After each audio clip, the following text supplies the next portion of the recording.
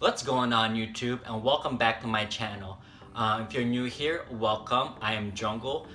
This is my little corner on the YouTube plant community space where I just kind of document my plant journey and also share other plant related content. If you like those kind of contents, go ahead and leave a subscribe, and also don't forget to follow me on Instagram. I'm becoming a little bit more active on there, so I'll leave a link on there as well.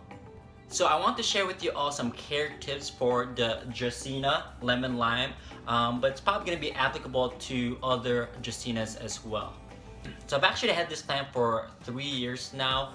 The Dracaena Lemon Lime has these kind of neon green and green striped leaves with its cane stalk. I want to preface by saying I'm not a plant expert. I don't advertise myself as a plant expert. I'm more of a plant enthusiast. So these care tips are more from my experience and my experience only. So you might have a different experience because of different living conditions. So just use this as a guide per se.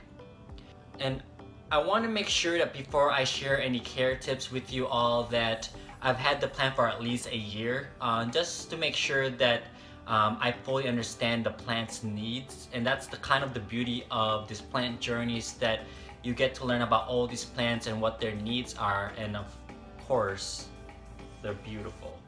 So without further ado, let's get started.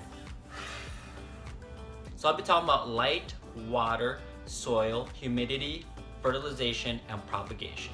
So if you're only interested in one of these topics, I'll leave a timestamp in the description below so you can go and skip ahead. Let's talk about light. So the Dracaena Lemon Lime actually thrives in more the medium to bright indirect light. It can tolerate some direct sun from maybe an east window, getting some morning sun when the sun's actually rising. But you don't want it to be exposed in sun for too long, because it can actually scorch the leaves. And it can also tolerate low light. But what I mean by that is that you don't necessarily want to be putting this in a corner in a dark room. It will still need some light. But you'll see some in a low light condition, it will still survive, but it will not thrive. So what I mean by thrive is it's not really going to be showing any new growth, and you'll see as well as that it'll actually lose some of its variegation. As you can see here, I don't know if you're able to see, but it will become darker as opposed to like these newer ones that are more neon green leaves. So if you put it in a darker setting, it will lose some of its variegation. But if you bring it in a bright light setting, then it'll have its neon green leaves again that it's known for. Now let's talk about watering. So I only really water this guy when it's fully dry.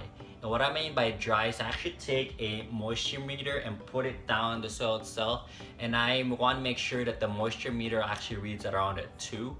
If you don't have a moisture meter, go ahead and take your finger and stick it to the top 2 inches of the soil itself.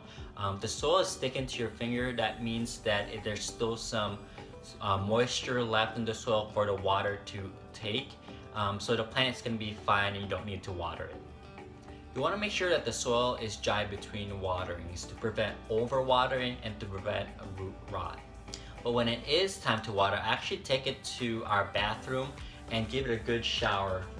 This accomplishes 2 things.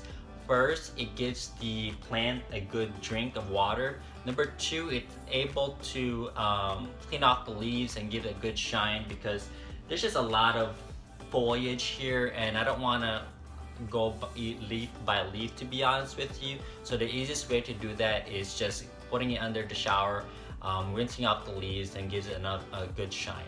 Let's talk about soil.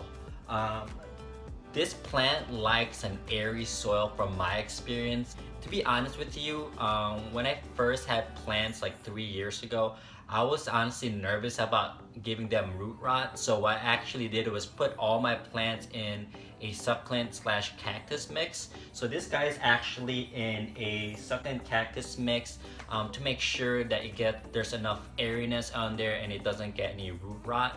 But if you're using a regular potting mix, go ahead and mix that regular potting mix with 50-50 of the cactus succulent mix, or take pumice or perlite just to increase the porosity of the soil. Let's talk about humidity. The Dracaena Lemon Lime actually loves humidity, but it can tolerate lower humidity. And I can just speak from experience, because when I first had this plant, I actually put it in a corner by a vent, and during my first year in the winter, it was actually right next to an air vent, like right here or right next to it. And so there's a lot of hot air kind of by the plant itself, so the humidity around the plant was very low and it did fine. But what you'll see is that when it does have lower humidity, it will start to have some crispy tips. If that bothers you, you can just go ahead and take scissors and just snip it off, but honestly, it doesn't bother me. The plant is very resilient, so it can pretty much tolerate any humidity but loves high humidity. Let's talk about fertilization. To be honest with you, during my first 2 years with this plant, I actually did not fertilize it. I was very new to taking care of plants, so I didn't really fertilize any of my plants. But this summer, I actually fertilized it with a well-balanced fertilizer from Miracle-Gro. And I could tell once I fertilized it, it loved it and actually sprouted a lot of new growth on top. So I kind of regret not ever fertilizing it my first 2 years, but hey, it's part of the plant journey and you kind of learn as you go. So I fertilize it pretty much every time I water it, and primarily because I don't really water this guy often, so I want to make sure that it does get fertilized when I do water it. So let's talk about propagation. So I myself have not personally propagated this Dracaena, mainly because I want this plant to grow taller.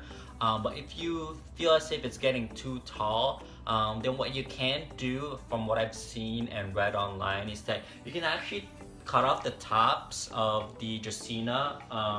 You can pretty much cut it in line with the leaves itself, and put it in water to water propagate it, and then put it into soil.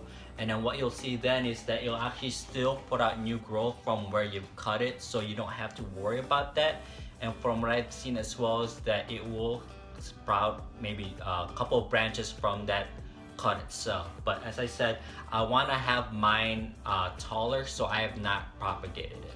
Some other things I have for this plant is that don't worry too much about the bottom leaves falling and dropping off. That's essentially pretty normal for, I believe, all plants. They're the older leaves, so they pretty much come and go.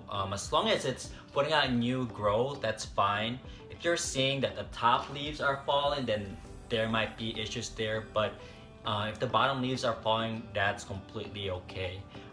You'll see in the stores that you'll have like longer cane stalk, and that's primarily because the bottom leaves have fallen off, and it just depends on the aesthetics that you're going for, really. But to me, it doesn't really bother me when the bottom leaves have fallen off. I think that's all the information I have for this plant. Hopefully I didn't miss anything. But if you like this video, go ahead and give it a thumbs up. Go ahead and subscribe if you haven't subscribed. And look out for other plant related videos. Peace.